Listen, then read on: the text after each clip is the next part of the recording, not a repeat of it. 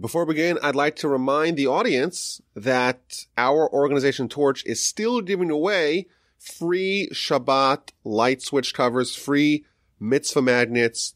Everyone who received them loves it.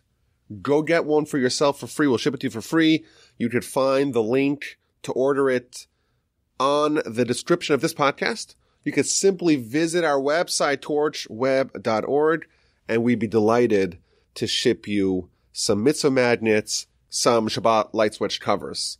This week's Parsha is Parsha Seitzei. It's a Parsha that has tons of mitzvos, and I was thinking to remind the audience that I am also the host of the Mitzvah Podcast.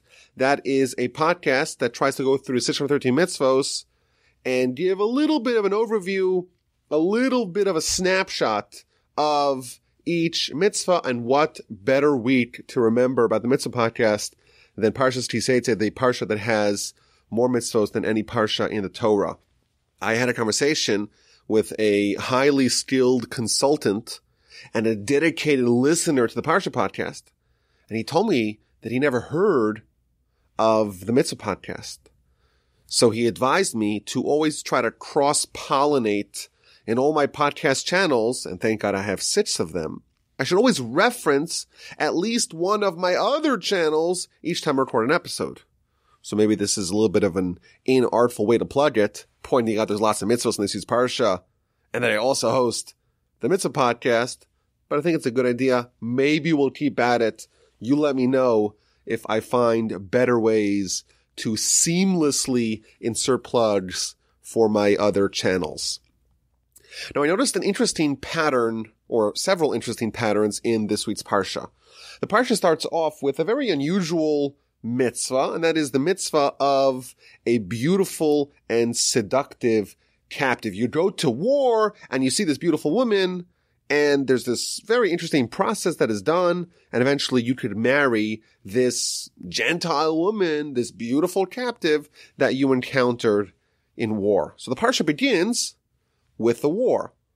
And all the way at the end of the Parsha ends also with a war. It ends with a war that the Jewish people must engage with the nation of Amalek. The foe of our people, the anti-Jewish nation is Amalek. And we're told that we have to always remember this war, never give up this war, and we have to erase the name of Amalek from underneath the heavens. So the Parsha starts off with a war. It ends off with a war. And quite interestingly, our sages tell us that both of these wars, of course, they're actual physical encounters with a physical human enemy, but they allude to spiritual wars as well. Our sages tell us that the Parsha begins when you go out to the war against the enemy.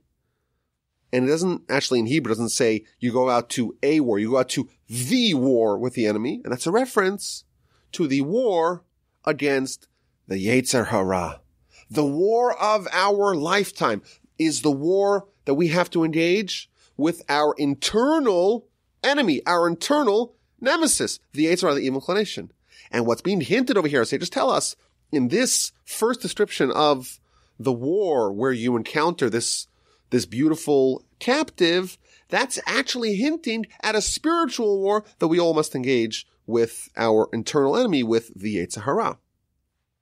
Fast forward to the end of the Parsha, the last war, the war against Amalek. Our sages tell us again that Amalek is also an allusion to the Yetzer Hara as well. In fact, the Zohar says quite clearly that Amalek is a reference to the Yitzra Bisha, the Yetzer Hara, the evil inclination. So our Parsha is bookended with hints to wars against the Yetzer Hara. But if we examine them closely, they appear to be quite different encounters, different wars. What happens in the first war against the Yetzer Hara? Apparently, it's a total failure. What happens? You're a righteous Jew, you go to war, and you see this beautiful Gentile captive. And you are so taken by her, you are so stricken by her, and you end up marrying this foreign lady, this Gentile seductive captive.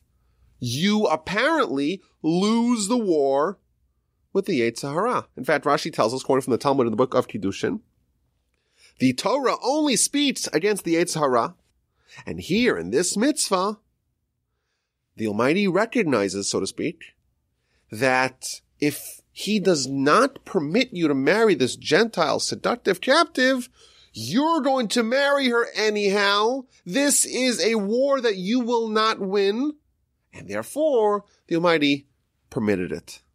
There's an incredible idea here at the very beginning of our Parsha.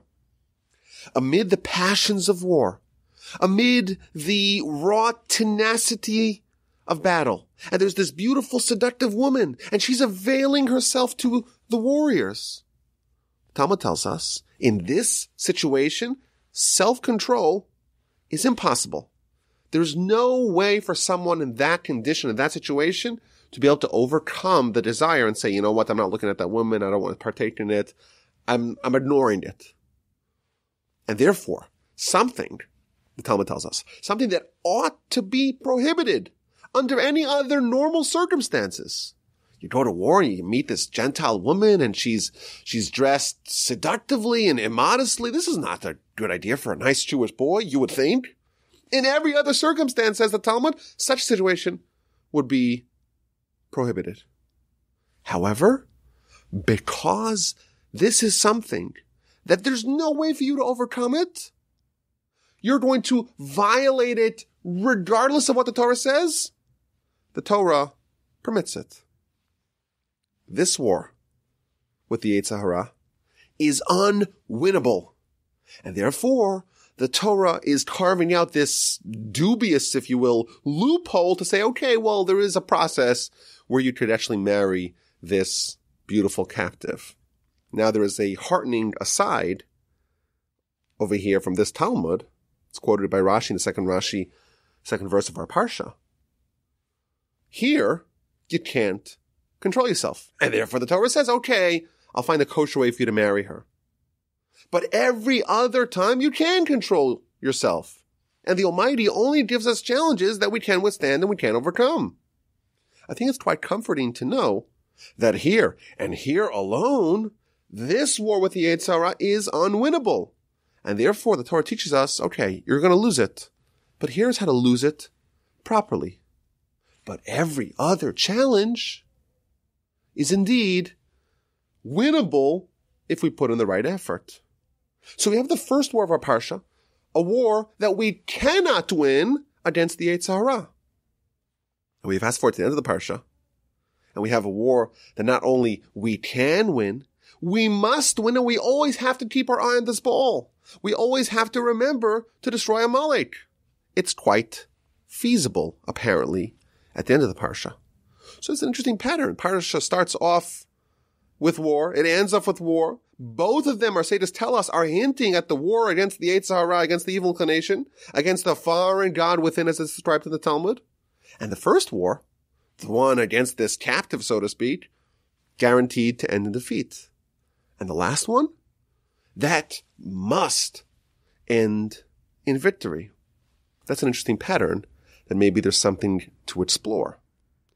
There's a second pattern in this Parsha that is somewhat unusual, and that is an interesting motif that appears 5 times in our Parsha.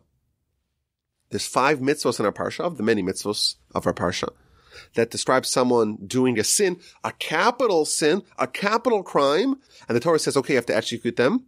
And then it says, and you should eradicate and expunge the evil from your midst. So there's 5 times that it says that this person, this criminal, is such a terrible person. When you kill them, you're actually eradicating, expunging evil from your midst. It talks about the Ben Soromor, the wayward and rebellious son, in chapter 21. In chapter 22, 3 times with respect to different kinds of adultery. In chapter 24, about kidnapping. These are all capital crimes. And when you execute the offender, when you get rid of this criminal, you are actually eradicating evil from the world. Now, I want to point out that this particular motif is not limited to our Parsha. It actually is featured elsewhere in Deuteronomy and Devarim. The false prophet, for example, chapter 13. Idolatry, chapter 17. false witnesses, chapter 19, but it is found in our Parsha more than any other one. Now, there's many mitzvahs in the Torah that carry with it the weight of capital crime, and this description of when you execute the offender, you're getting rid of the evil from your midst, it's actually used specifically for certain punishments and not for others. So all the commentators are trying to figure out why specifically this list of offenders that are executed, why when you execute these people in particular, you are eradicating evil from your midst. Those are the commentators give various answers. Some suggest that these particular sins, they permeate the entire nation. They actually infect the community like a contagion. Others suggest that it's like a gangrenous limb, that if you have one part of the body that could potentially imperil the whole body, you got to cut it off. It's like a cancerous tumor that you have to remove something from your midst, or else it'll infect everything else. But I saw a very interesting Orach Chaim, one of the great commentators in the Torah. He says, "Ubiarta hara mitirbecha." You should eradicate the ra, the evil, from your midst. That's hinting at the Yetzer Hara, the evil inclination. When the Torah has all these mitzvos describing people that commit grave capital offenses, and then you execute them, and you're excising the evil from your midst, that is hinting at the war with the Yetzer Hara. And you're supposed to excise the Yetzer Hara from your midst, the evil inclination that you have within you. You're supposed to do like the Torah describes by these capital offenders. You're supposed to cut it out and remove this evil from your own midst. Accordingly, we have many hints at the war with the Yetzer Hara in our Parsha. It starts off with the war with the Yetzer Hara. It's unsuccessful. It ends off with the war with the Yetzer Hara, and that must be successful. And then 5 times in the middle, you have a series of episodes of excising the evil inclination from your midst, from amid you. A second interesting pattern that is noteworthy.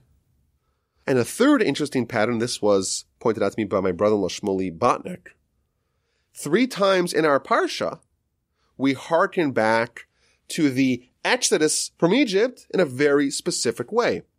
In chapter 23, verse 4 and 5, it talks about a Ammoni and Moavi, an Ammonite and a Moabite convert. These are people who converted to Judaism. They become Jewish.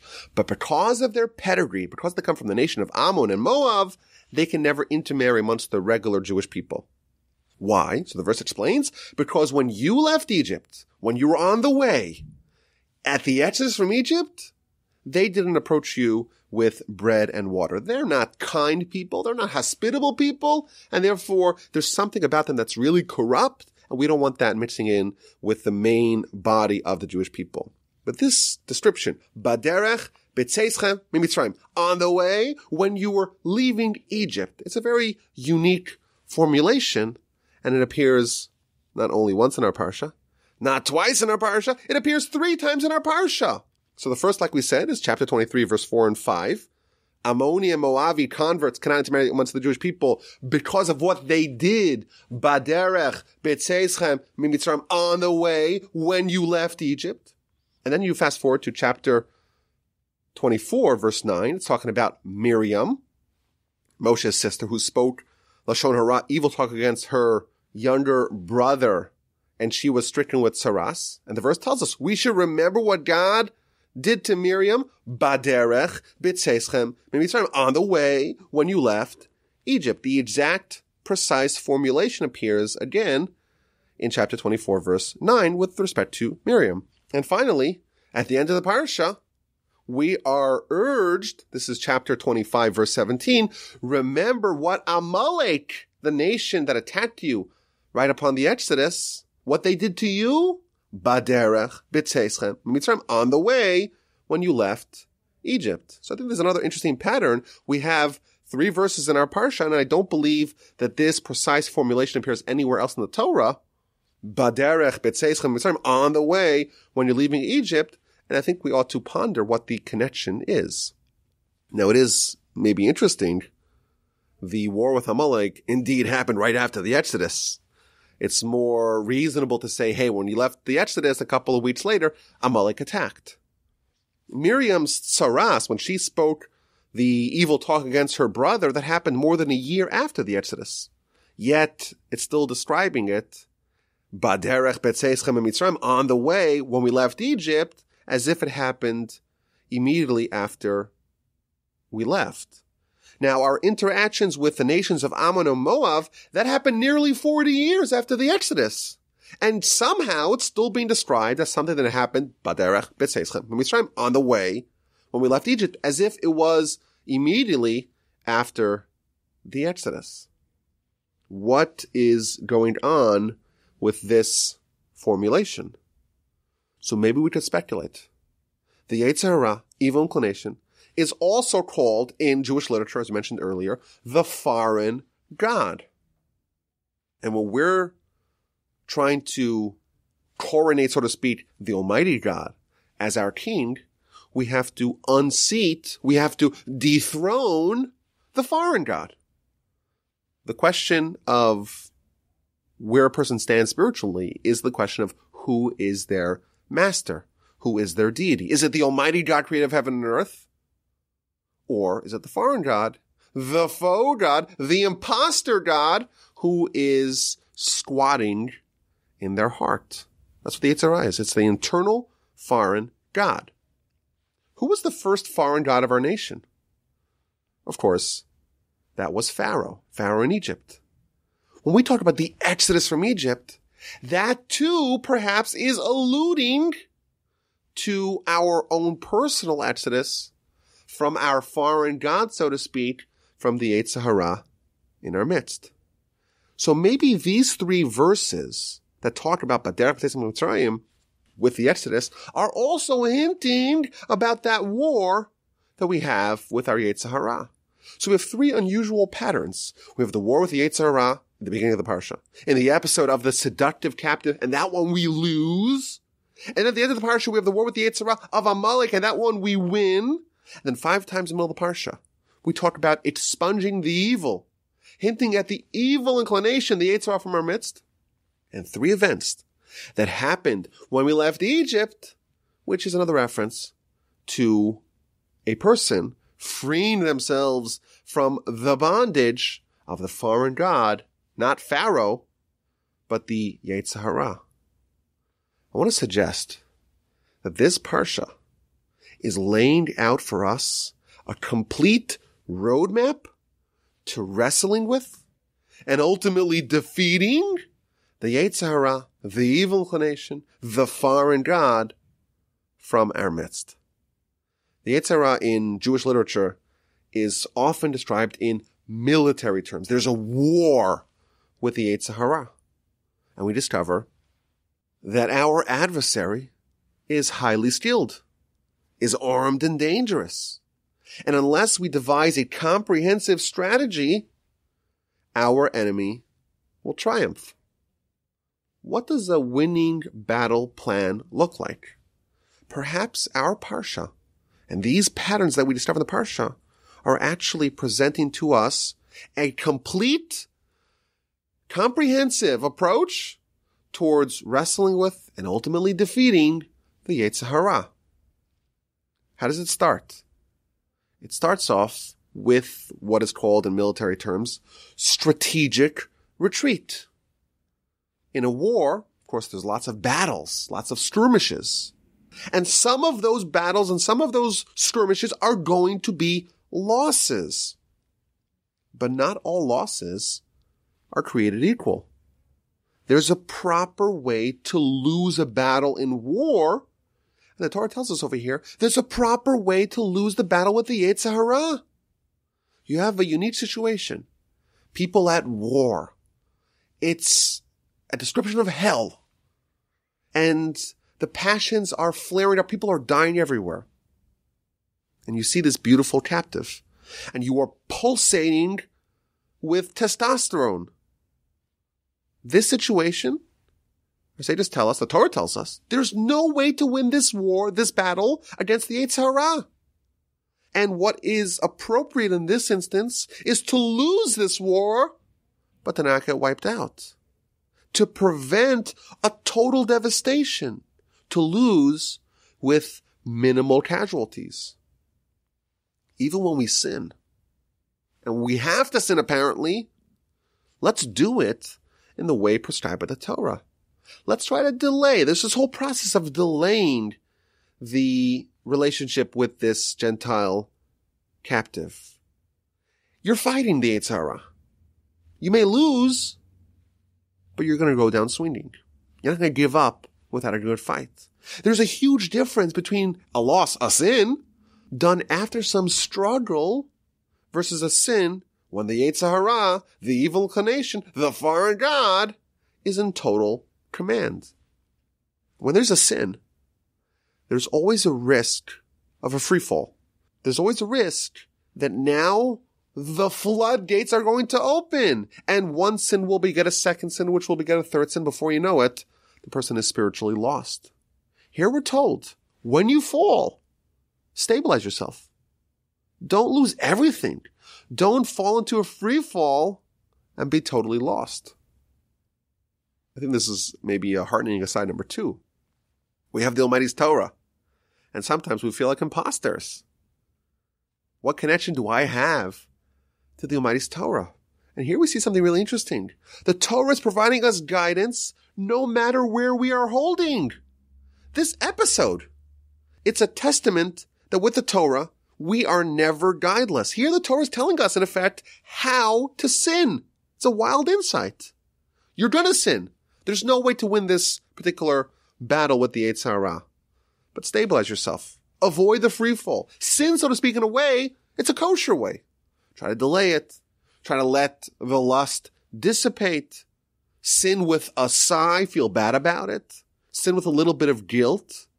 Even when the sin is inevitable, the beginning of our Parsha tells us how to do it. And depending upon how someone sins, that is going to determine how the rest of this engagement with the Yetzer Hara looks like. So we have someone who's a fighter.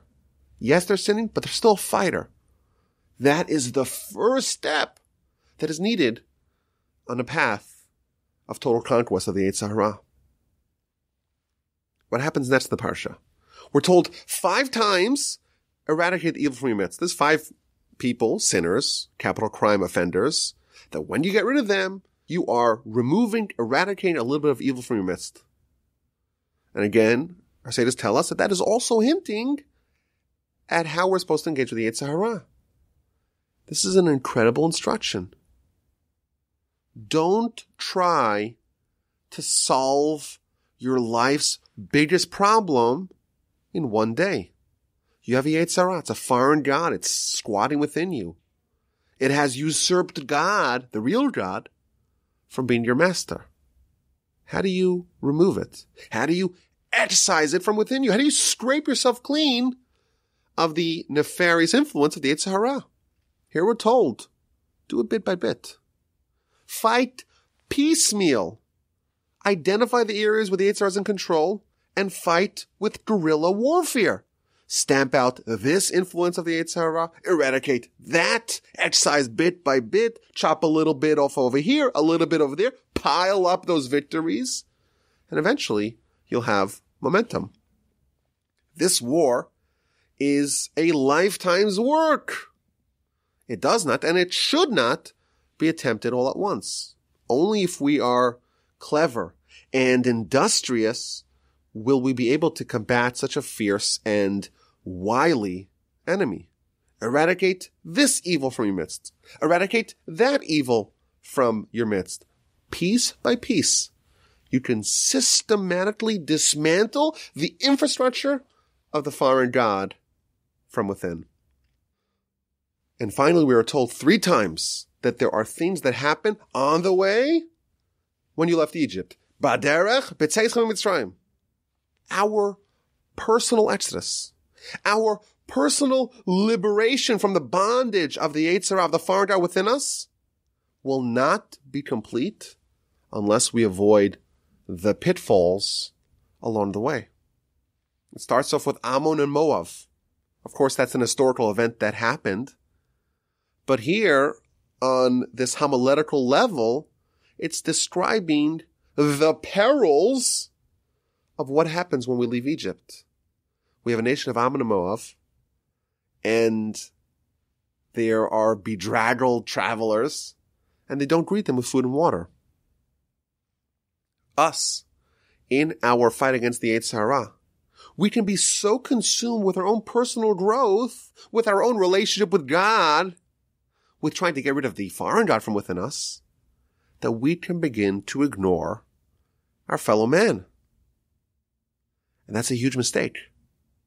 The Torah is trying to teach us, to train us, to complete personal transformation, to become a great person.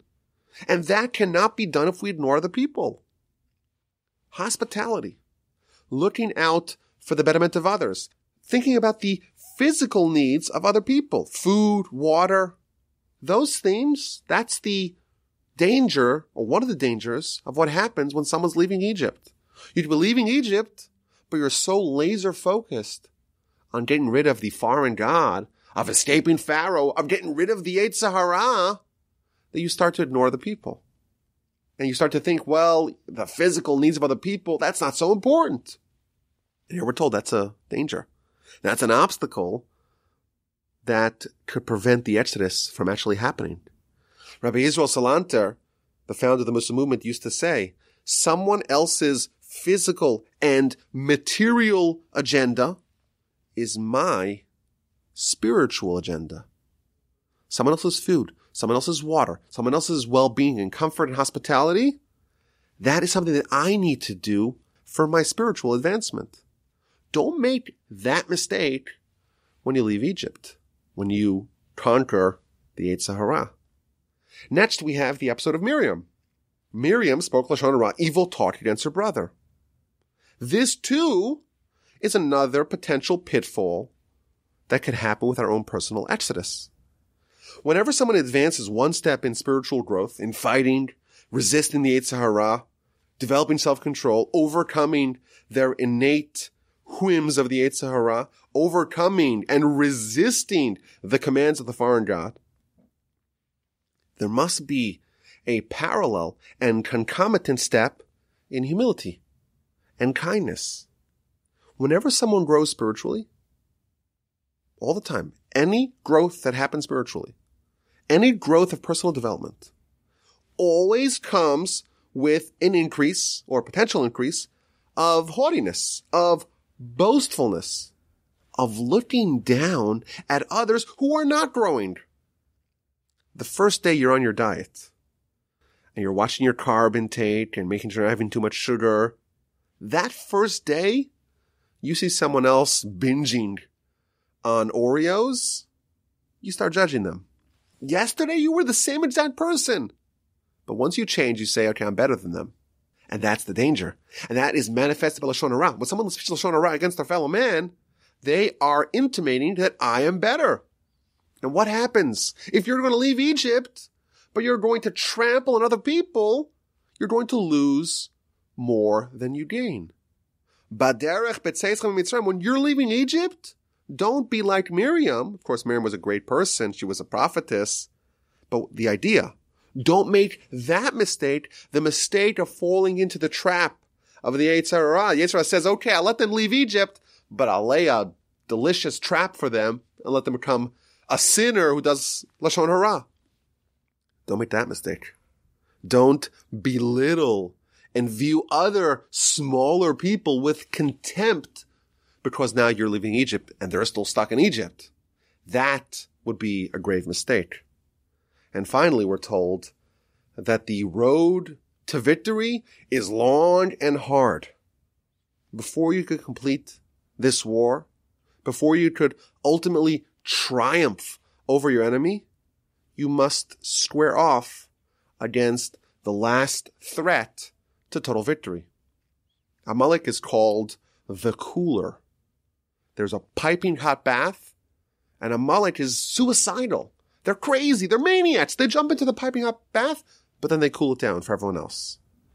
The power of Amalek, one of the powers of Amalek, is to weaken resolve, weaken passion, dampen spirits. Someone could be on fire, excited to leave Egypt, excited to triumph over the Yetzer Hara. Comes along Amalek and says, well, it's not so hot. It's not so dangerous. It's not so important. In addition, Amalek fosters opacity, uncertainty, doubt. Are you really sure? Is this a good idea? Does it really matter so much?